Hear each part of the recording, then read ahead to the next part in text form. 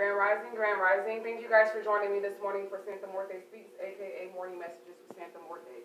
Today is Wednesday, October 21st, 2020. Sunrise is at 7:22 a.m. Sunset is at 6:31 p.m. Moon is in the waxing crescent phase. Moonrise is at 12:47 p.m. Moonset is at 10:51 p.m. The length of day is 11 hours and 9 minutes.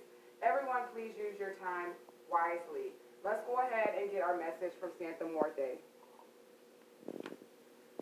Today we have the Nine of Swords. With the Nine of Swords, we have the preconditions for a possible crisis due to a period of inclusion, enclosure, and isolation. A seclusion well utilized, however, will enable new wisdom, new light, and new nourishment, which will enable the rebirth of our new conscience and sustain our will, as well as limiting injuries, waste, ingenuity, and diffidence. I've never heard of that word, but I'm going to go ahead and say diffidence. And it's spelled, in case anyone wants to look that up, Diffidence.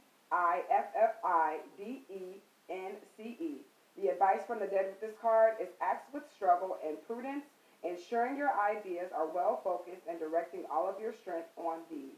Again, the advice from the dead is act with strength and prudence, ensuring your ideas are well focused and directed on all of your strength on these.